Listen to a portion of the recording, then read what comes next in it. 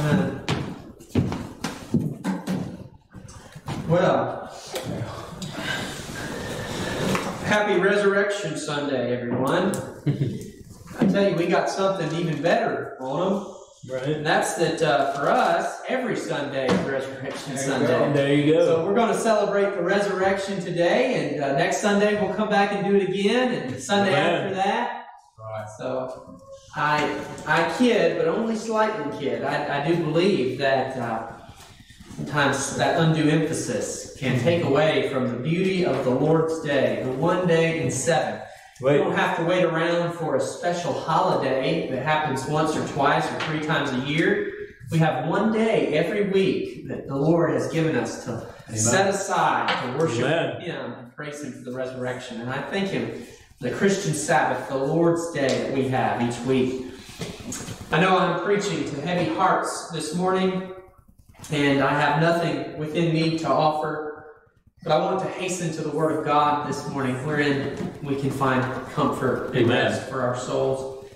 If you would, Titus chapter number 2 this morning. Titus chapter number 2.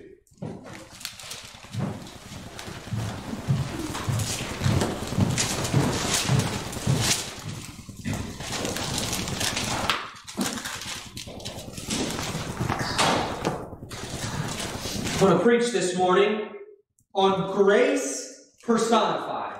Amen. Grace personified. Titus chapter number 2, beginning there at verse 11. These are the words of God. For the grace of God that bringeth salvation hath appeared to all men, teaching us that denying ungodliness and worldly lusts, we should live soberly, righteously, and godly in this present world. Amen. Looking for that blessed hope and the glorious appearing of the great God and our Savior Jesus Christ, Amen, who gave Himself for us, that He might redeem us from all iniquity and purify unto Himself a peculiar people, zealous of good works. Amen. These things speak and exhort and rebuke with all authority. Let no man despise thee. Amen. You'll understand that the book of Titus is a pastoral epistle. The Apostle Paul wrote this letter to the young Titus as he was being sent to the small island of Crete to set in order those things that were still wanting. And Paul wrote this letter to encourage Titus in the ministry and to give him and the church practical directives for how they were to live, how they were to serve God, Amen, and how they were to structure the local assembly there in Crete. Much of Titus chapter number 1 and the beginning of Titus chapter number 2 are filled with practical directives, the do's and the don'ts of the Christian life. And you understand, the Lord's people are oftentimes simple-minded. And sometimes we just need God to tell us, do this and don't do that. Right. We don't need a lot of lengthy explanation. Some of the parents here will say amen to that. Right. Sometimes your children don't need to know why. They just need to know, do this and don't do that. And you'll understand it better by and by. Yeah. And so Paul is writing this letter to Titus, and it's a very straightforward letter, a very pointed epistle. But then he comes to the end of chapter 2, and he pauses there after giving these directives, and he begins to lay the foundation for the godliness which we are to possess in the Christian life. He gives Titus the explanation for the directives that he has thus far given them. And the foundation that Paul lays, the pillar upon which life and godliness is to rest, is upon the grace of God.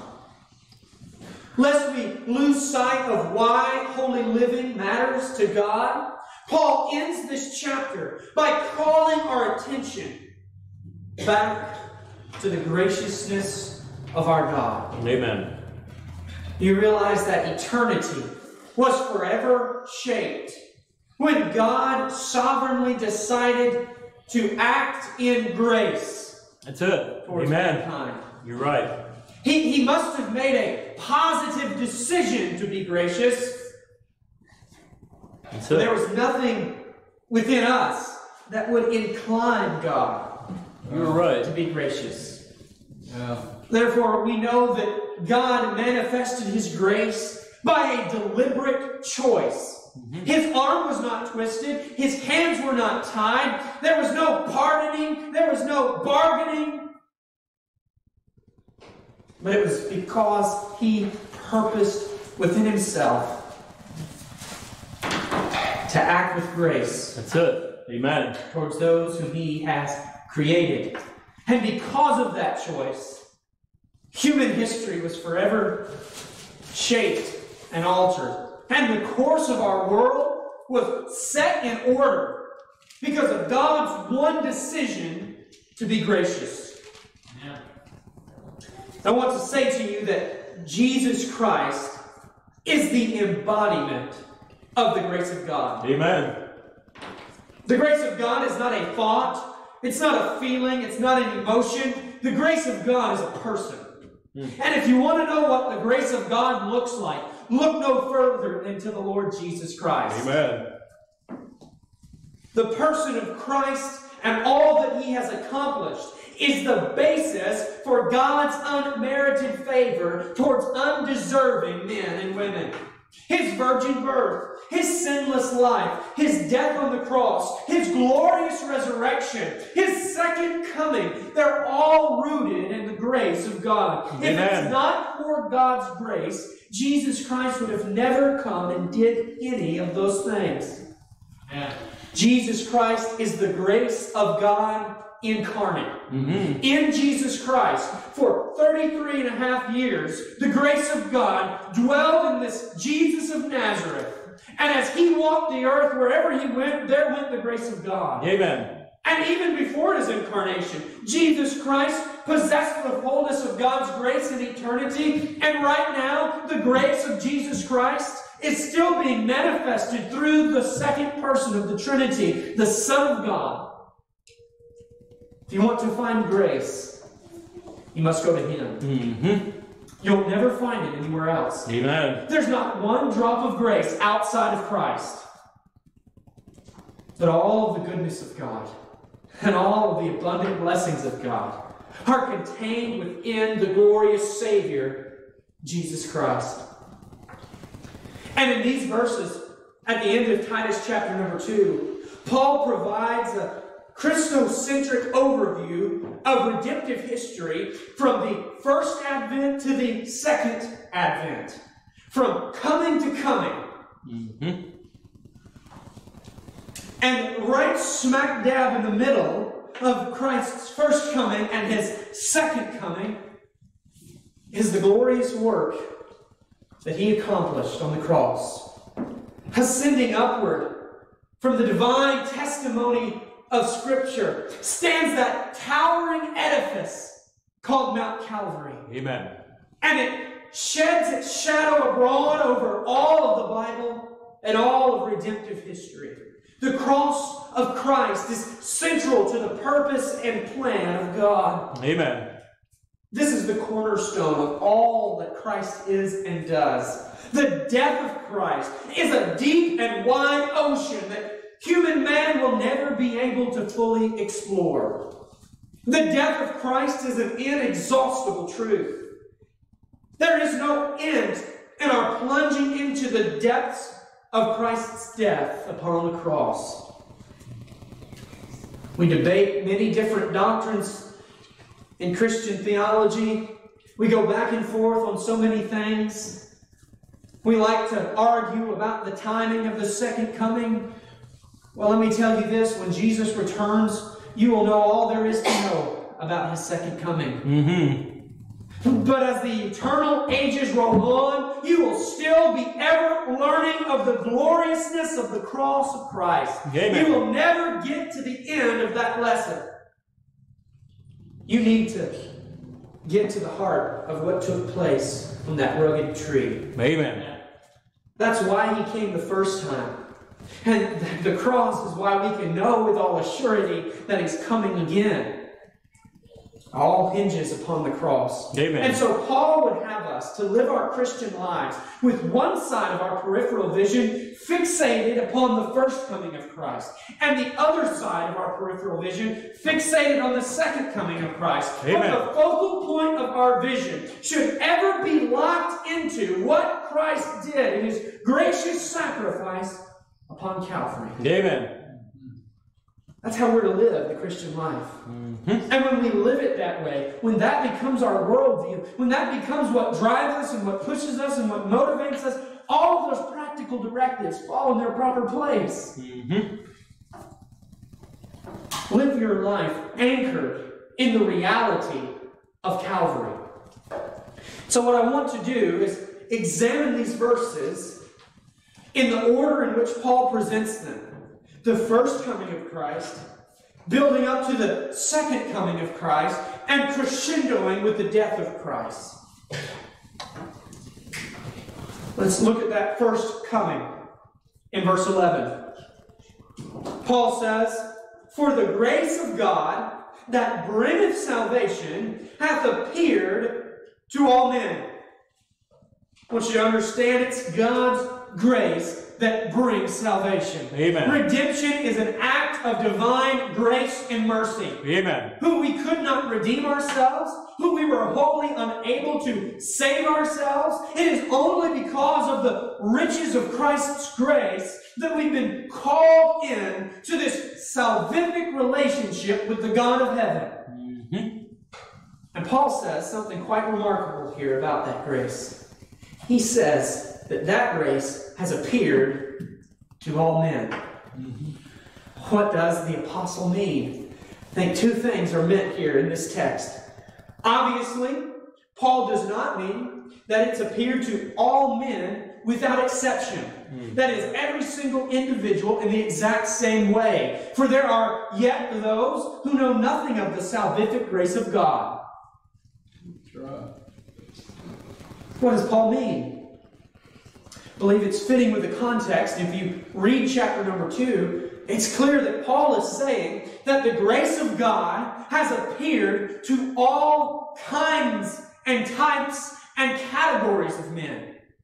It has appeared to all men without any distinction whatsoever. He's the God not of the Jews only, but of the Gentiles also. And the grace of God that brings salvation hath appeared to the Cretans. And it's appeared to those in Galatia. And it's appeared to those in Rome. And it's appeared now to those living in North America. Amen. Even here in Tennessee. The grace of God that bringeth salvation hath appeared unto us.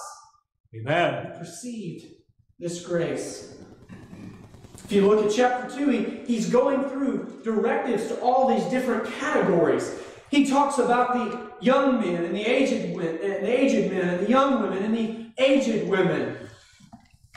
All of these different categories, God has manifested His grace to them. There is no one who is outside of the scope of God's grace.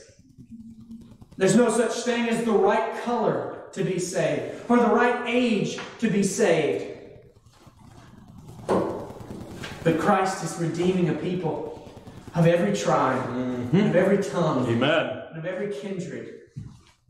I think there's going to be two grand surprises in heaven. I think we're going to be surprised by who is there, and I think we're going to be surprised by who's not there. Right. Because the grace of the Lord Jesus Christ is no respecter of persons. And the salvation that He has come to provide hath appeared to all men. But I think that there's yet another truth here in this text. It's one that's often overlooked when he says that the grace of God that bringeth salvation hath appeared to all men. I think that there is a quantitative aspect to that word, all men. And I don't think that we need to play spiritual gymnastics with that word. Right. See, here's how we often think about it. We think that at the end of this thing, when history is consummated, there's going to be a tiny little handful of frozen chosen that are saved, and this vast multitude cast into hell. Well, friend, I don't believe that on the last day that the devil's going to have more than Jesus Christ. No. But I believe that on the last day, the salvific grace of God will so rule and reign in the hearts of an innumerable host of saints that we can rightfully say that His grace has appeared unto all men. I'll give you an illustration. If there was a concert in Dover, and so many of our citizens went to that concert, yeah, there might be a few that are still at home, but there's such an overwhelming majority that are at that concert. What would we say? We'd say all Dover went out to that concert. See what I'm saying? It's not universalism. And I think that on the last day, when Jesus Christ, the Lion of the tribe of Judah, when the Lamb is sitting upon His throne, and we see that sea of glass in the book of Revelation, and they're all singing praises unto the Lamb, we're going to look at that host of angelic beings and host of saved men and women, and we're going to say, His grace hath appeared to all men. I don't believe we can fathom that with our human minds today. Right. The richness and the glory of His grace. What He's doing now and what He'll continue to do. The grace that bringeth salvation hath appeared to all men. But I want you to see this is in the context of His first coming. Well, what are the effects of that grace on those that have received it? Well, he goes on to say in verse 12, teaching us. Who's the us? Again, it's those who have experienced the saving grace of God. Teaching us.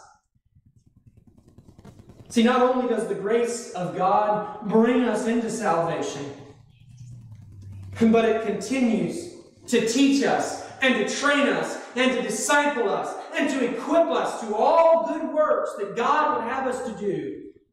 Amen. You know why so many Christians can't run the race? Because they think that to get in, they have to do it by grace. But then to live the Christian life, they're going to do it by the will of their own flesh. It's not so. Amen. But from redemption to consummation, the totality of your Christian life will be lived by the grace of God. Amen. And this grace teaches us. It changes us. It shapes us. What does it teach us? It teaches us that, verse 12, denying ungodliness and worldly lusts. One cannot encounter the saving grace of God and not be transformed. Amen. But having been freed from the dominion of sin and given a new nature, their salvation begins to manifest itself in their way of life. And we see a positive and a negative manifestation. The negative manifestation is in this word denying. The grace of God teaches us to deny some things. Amen. Grace teaches us to say no to sin. Amen. Grace teaches us to repudiate ungodliness. It's the grace of God that when those things come into our lives and when we encounter those temptations, it's the grace of God that's going to rise up within us and say, no! Amen. Amen. And if you're relying on your flesh to do that, you're going to fall every time. You're right. But it's the grace of God that perseveres in those moments when we are too weak within ourselves. When I fear my faith will fail, Christ will hold me fast. When the tempter should prevail, He will hold me fast. He will hold me fast. Amen. Not as a means of maintaining our salvation. That's not why we deny ungodliness. But because of an understanding that we can no longer live in the sins that Jesus died to save us from. Amen. You're right. You understand that? Why did He have to die on the cross of Calvary? To purge you from your sin. And how can you that are dead to sin live any longer therein? How can you go on enjoying the things that put the Lord to death? Right. Have nothing to do with them. You're not under the dominion of those sins anymore. Grace teaches us to deny ungodliness. That's the negative manifestation. But look at the positive. positive manifestation. We didn't, after we've denied ungodliness and after we've denied worldly lusts, Paul says we should. This is the positive, what we're supposed to do. We should live soberly, righteously, and godly in this present world. Right. Having first rejected ungodliness, we now accept godliness. That's the pattern. We first denied what is wrong, and now we've affirmed what is right. Mm-hmm. See, here's the thing. You'll never be able to live rightly unless you first stop living wrongly. Amen. If you're driving down the road and you're going the wrong direction, the first step to getting back on track is stopping. Mm-hmm. You need to stop before you can turn around. Mm-hmm. And Paul says we need to live soberly, with vigilance, circumspectly. We need to live righteously. That is, living in the things that Jesus Christ loves. Mm-hmm. Living in the light of the reality of His character. And we need to live godly. Liken unto Him. Do you know what godliness is? It's so simple. Godliness is understanding who God is and living in light of that fact. Mm-hmm. So in order to live godly, you first must know who He is. You must study His attributes. Amen. When's the last time you've read some literature or heard a series of messages on the attributes of God? Mm-hmm. Simply who God declares Himself to be in His Word. And then once you understand who He is, then you must understand who you are. And anytime you come to a place in your own life and in your own character that doesn't align with who God is, there's a problem there. And you need to change and conform like unto Him. Amen. That's godliness. And Paul says this is the way that we, who have received the saving grace of God, are to live and conduct ourselves. Mm-hmm. Where are we supposed to do this? Surely that's something we do in church on Sunday mornings, right? Surely that's just something we do at conferences and at fellowship times. No, Paul says we do that in this present world. Amen. The transforming grace and practical godliness are to be present realities, consistently manifested in our Christian life.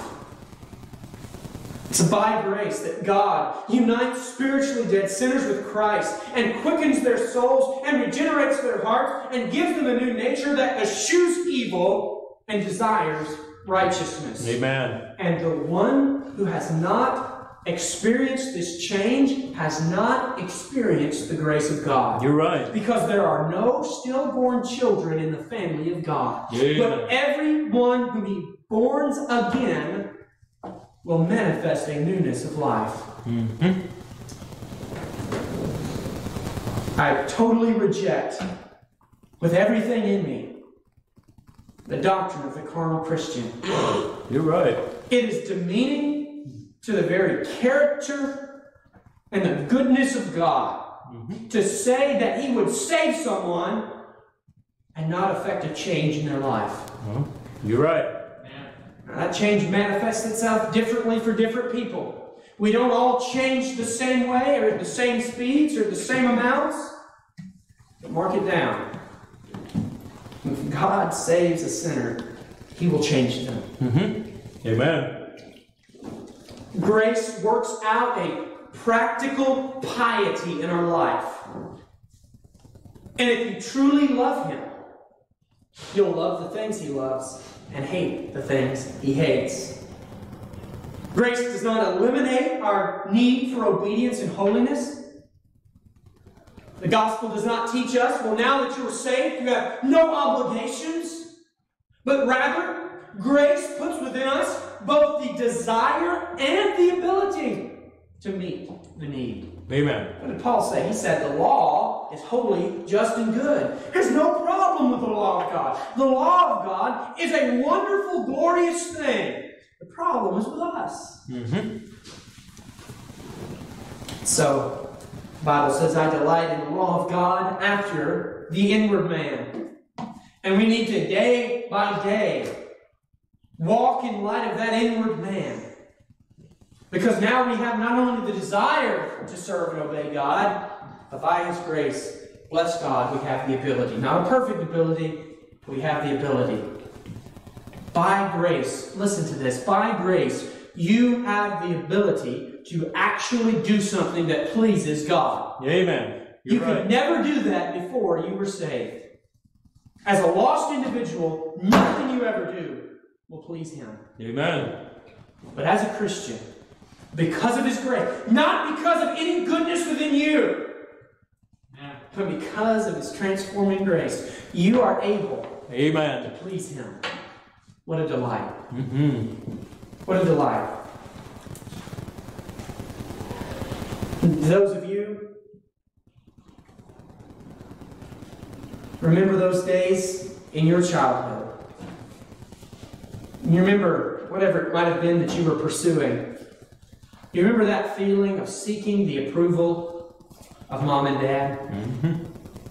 Remember that feeling of just, you wanted to do something that would cause you to be able to go home and hear attaboy from dad. Right. And perhaps you did something and boy, you thought, this will finally get it. He's really going to be proud of me. You went home, not a word was said. You were heartbroken. And it's like that in the Christian life. And grace is that which God gives us that allows us to do that thing that pleases our Heavenly Father. And if you're a true child of God, you'll never be satisfied without the approval of your Heavenly Father. Amen. Now, natural families, because of sin, sons and daughters will be rebellious and they'll say, I don't care about what mom and dad think. I'm going to do what I want to do. But any born-again Christian can't live with such an attitude towards God. And if you have that attitude towards God, search your own heart to see if you're really His child. Do you desire to please Him? Well, Paul says if you've experienced the saving grace of God, you're going to deny ungodliness and worldly lust, and you're going to live soberly, righteously, and godly in this present world. Amen. This transforming grace will be a present reality in your life. Because God desires to manifest His saving power through His saved people. Amen. So how does God want to communicate this grace to the world? Through you. Amen. Man, there's something different about that guy. There's something different about her. What happened to her? She experienced the saving grace of God. That's what happened. Our testimony is not the elevator speech that we give before the church twice a year. Right. Our testimony is the consistency with which we live our lives. Do you realize you have a testimony at all times? Right now, you have a testimony before the Lord. On the job site, you have a testimony there. Wherever you are, you're always giving your testimony. How that ought to cause us to live soberly and circumspectly. That's the first coming. That's what Jesus came to teach us in His ministry on this earth. Then Paul, in verse 13, makes a transition. And he begins to speak of the second coming. Amen. He says, looking for that blessed hope. Speaks of earnestly waiting on and anticipating with all confidence. See, it's a blessed hope because Paul is not talking about some fond human wish, but he's declaring a divine certitude. Amen. See, the way we use hope today is different from the way the Bible uses the word hope. We say, well, I hope so, and what we mean by that is I don't really know what's going to happen, but this is what I really want to happen. Mm-hmm. I hope it doesn't rain on Tuesday. I don't know if it's going to rain or not. Neither does the weatherman, by the way. Amen? That's right. But that's what I want. I don't want it to rain. Right? So I say I hope it doesn't. But when the Bible uses the word hope, it's very different. The Bible uses the word hope like this. When Paul says, this is our hope, what he's saying is, this is something that we know beyond the shadow of a doubt. It will come to pass, and we can base our life upon it coming to pass. Amen. That's a biblical hope. So when he says we are looking for that blessed hope, he's not saying, well, maybe Jesus will come back someday. We're going to sit here and cross our fingers and twiddle our thumbs. No, he's saying, we know. The Bible declares, and Jesus himself declared, that he's coming again someday, and we don't know when, but we know that it will happen, and therefore we can base our life upon that hope. Amen. That's the blessed hope. The blessed hope, understand, is Christ. Sometimes we want the stuff of heaven. Do we want the God of heaven? Amen. You know, you'd really get bored walking down those streets of gold. I don't think it would be too enjoyable looking at those pearly gates if Christ wasn't there. Amen. You're right. He's the reason why we have a blessed hope. What is it? It's that He will return in glory to receive His people. Amen. It's the glorious appearing. The blessed hope and the glorious appearing of the Lord Jesus Christ. It is His glorious appearing. Because His first appearing, He was veiled in the meekness of human flesh. And He humbled Himself. But do you realize there will be no humility in that second coming? Amen. But He will appear in the fullness of His radiant, bright, pure glory, and all eyes will behold Him. Amen. The second coming will be no secret, by the way. He'll come with the shout of an archangel, and the trump will sound, and the clouds will be rolled back as a scroll, and Jesus Christ will appear. Some golden daybreak, Jesus will come. Amen. What a glorious thought. This is our blessed hope. Our blessed hope is that this life that we live, it's not the end. And our labor is not in vain. Amen. And if He's not coming again, it is in vain. What's the point? And there's two pitfalls with this glorious appearing of the Lord Jesus Christ. There's two pitfalls. Don't fall into either one of them. The first is this, thinking, well, it's been 2,000 years, and it could very well be another 2, 3, 4, 5,000 years. I've got time to waste. Don't think like that. Don't think like this either. Don't think, well, this return is probably just so imminent that it's pointless to even try to do a lasting work for God. Don't think that way either. You're right. We're not to be concerned with those things. He's promised, hey, I'm coming again. Now occupy till I come. Amen. Live soberly, righteously, and godly in this present world. And serve Him with gladness. Oh, one day when the King of glory shall descend. Amen. It'll be worth it all. All our labors, all our heartache, all our trouble, all our sorrow, it will seem as nothing compared to the glory that shall be revealed in us. Amen. What a truth. Something we can hang our spiritual hats on. Notice the reference to His deity in this verse. The glorious appearing of the great God and our Savior, Jesus Christ. Now, this is not speaking of two persons.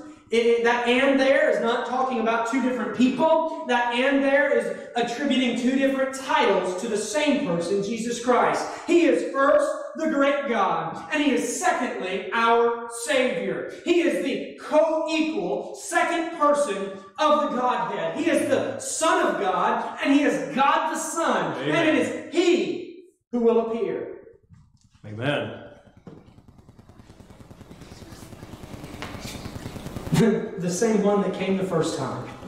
The same one that died on the cross. It is He that is coming again. Amen. Hallelujah.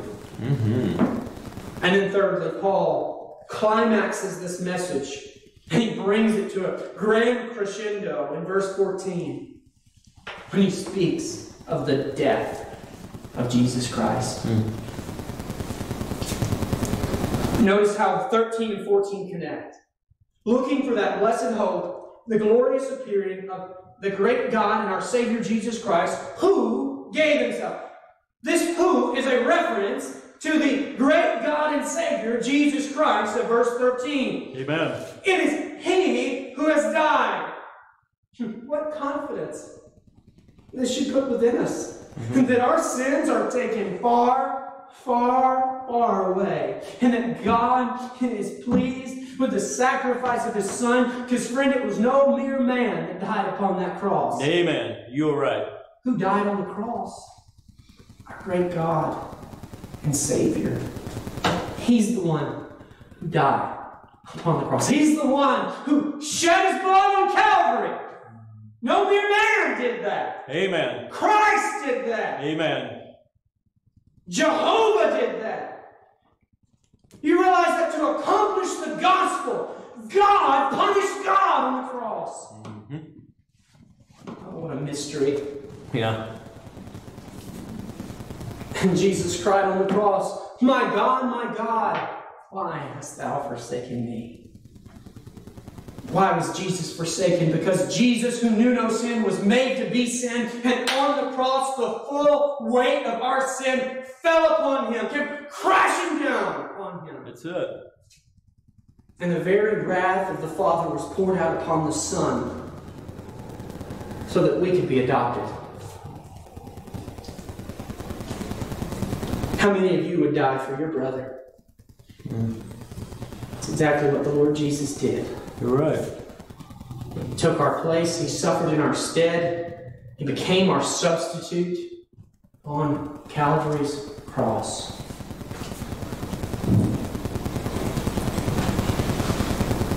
And it is this divine nature of Jesus Christ that qualifies Him to draw nigh unto God and to atone for an infinite number of sins, but it is His human nature that permitted Him to die for sinners, because God cannot die.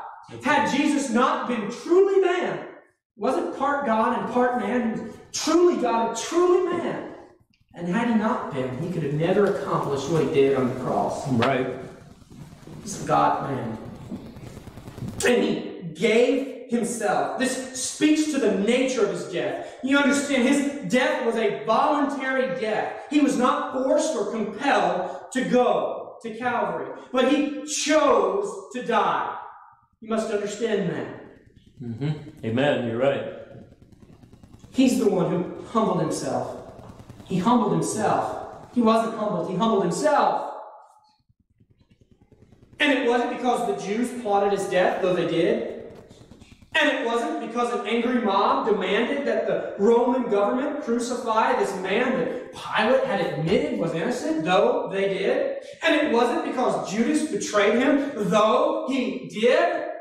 But Jesus went to the cross because He loved sinners. And He chose to come from the splendors of heaven, knowing His destiny was Golgotha's hill. And yet by His grace, by a sovereign choice of love, He humbled Himself to the death of the cross. And on Calvary, He gave us the supreme demonstration of that love by laying down His life for sinners. He didn't die on the cross as a victim. He died on the cross as a victor. Amen. As He won the all men in verse 11, all those given to Him by the Father, all those whom He had set an everlasting affection upon, He purchased their life on the cross of Calvary. He gave himself for us. Amen. Verse 14. For us. It's the same us in verse 12. Paul's talking to the same group of people. The death of Christ was intended for those who believe and receive Him by faith as their Savior, and by receiving that grace are transformed.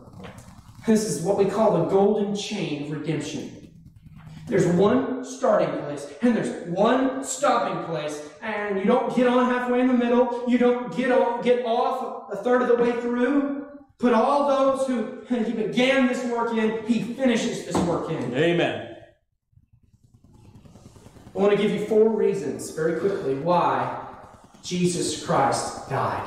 What was the purpose of His death? Right here in verse 14, all 4 reasons are in this verse.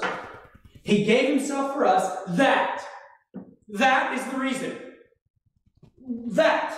Well, what's the that? That, number 1, He died that He might purchase a people. Mm-hmm. That He might redeem us from all iniquity. Verse 14. This language, it pictures that of a slave market. Imagine this. In the 1st century, Asia Minor, okay, slave auction. Paul is using the imagery that his audience would have been very familiar with. And in ancient times, here's the way slavery worked. If you had a personal debt that you could not pay, and there's no way you could work it off and get it paid off in time, you were allowed to sell yourself into slavery. And you would sell yourself on the slave market, and someone would come along and they would purchase you. And they would pay the price of your redemption to whoever you owed that debt to. And then you would go and be a slave to the one who has bought you off the slave market. Right.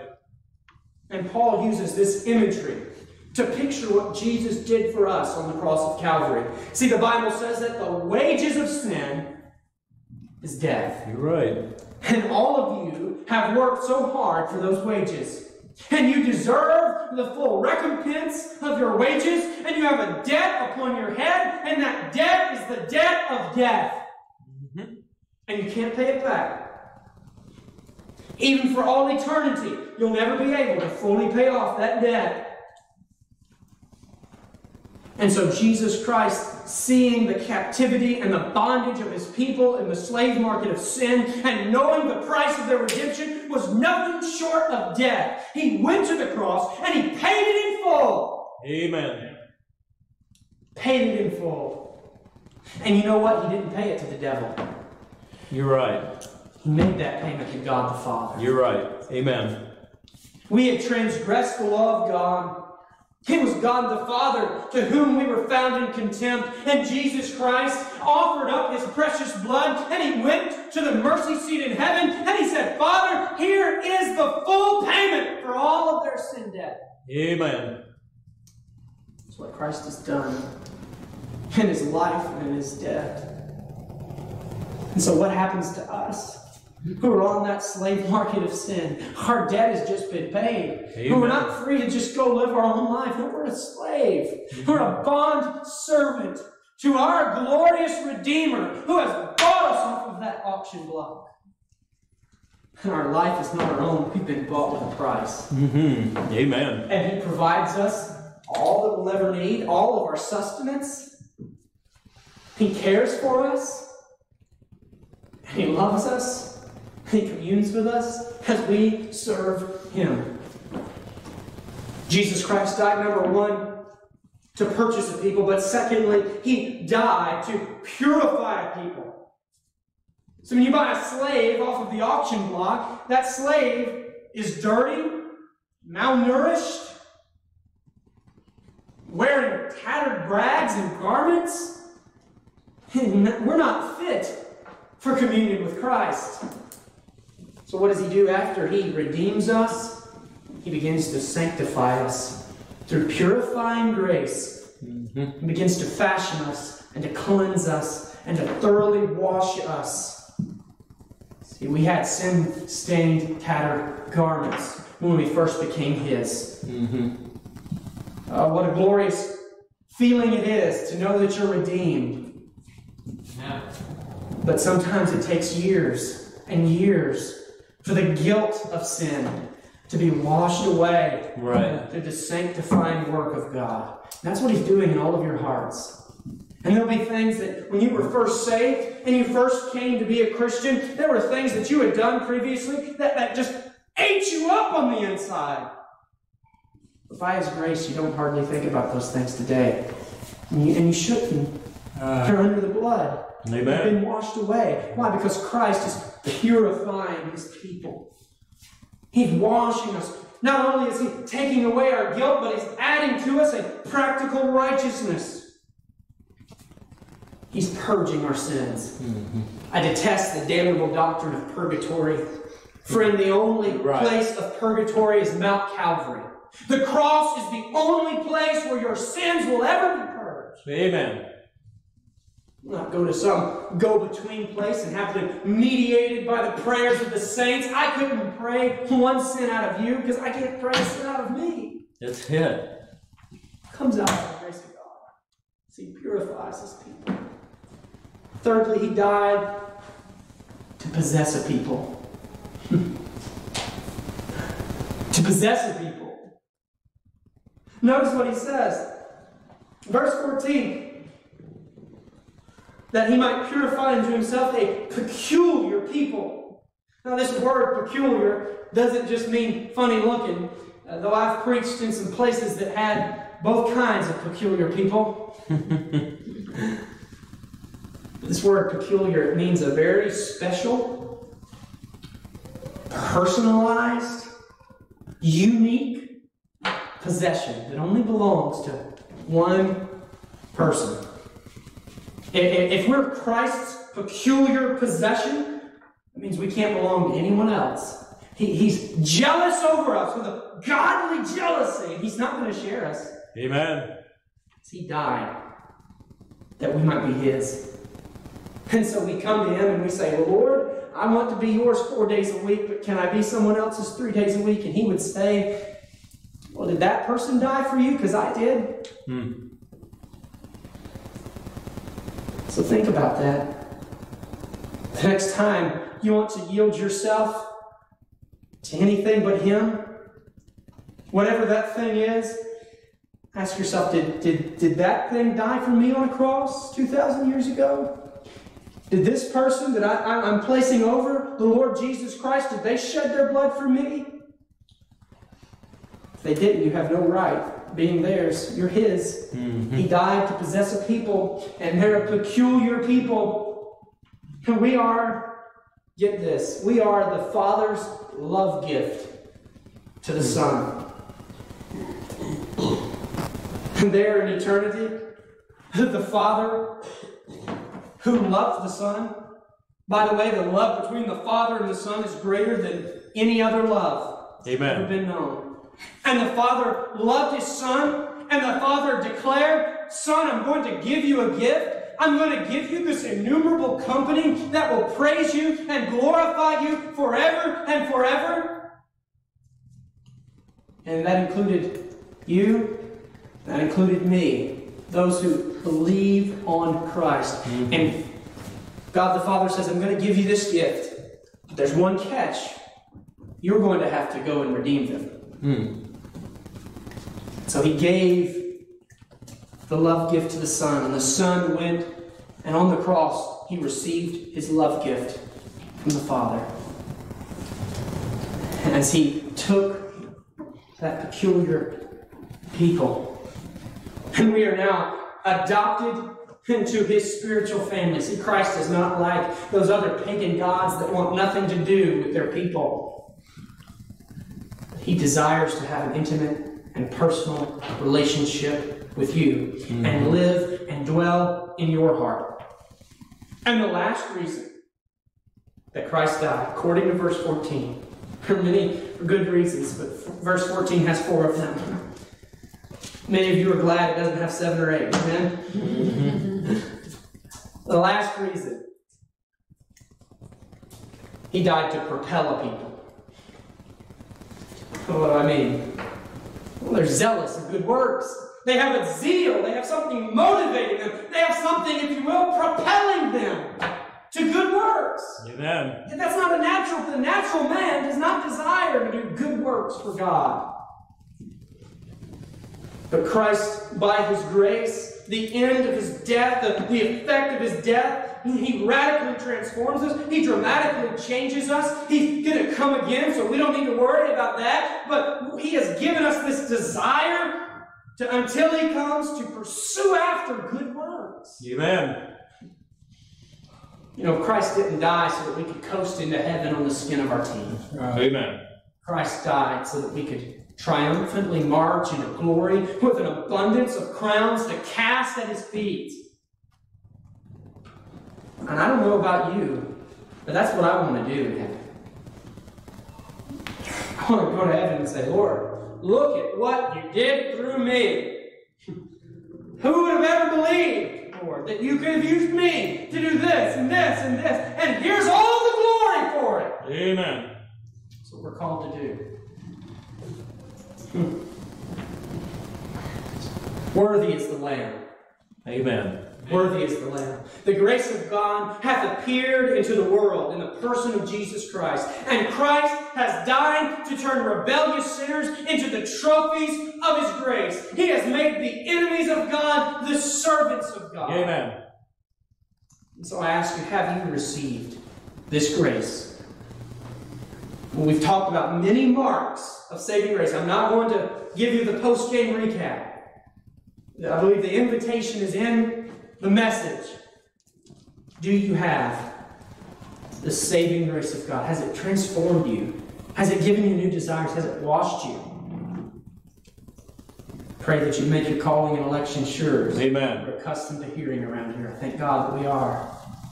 And may we glorify the Lamb of God for what He has done on Calvary's cross. Father, we thank you in Jesus' name for the grace of God that hath appeared into our own hearts and lives, and the transforming power of this grace. Lord, would you exalt the Son of God in our hearts today, and would you encourage us to serve you in light of tragedy, in light of heartache, in light of sadness, in light of depression.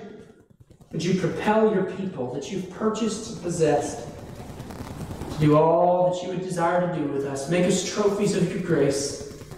Purge us and cleanse us, O God. Help us to serve you consistently, lovingly, and faithfully. In Jesus' name, amen. Amen.